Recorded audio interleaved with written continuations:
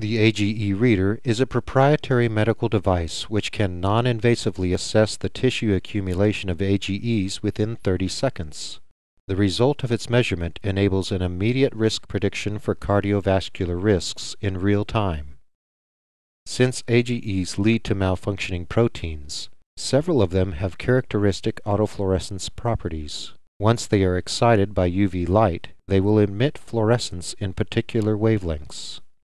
Powered with a proprietary technology, the AGE reader features a UV light source.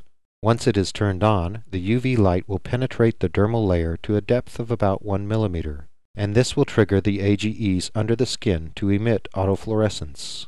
The emitted autofluorescence is detected by the AGE reader, and the intensity of the fluorescence in particular wavelengths of AGEs will correlate to the quantity of AGEs in the tissue.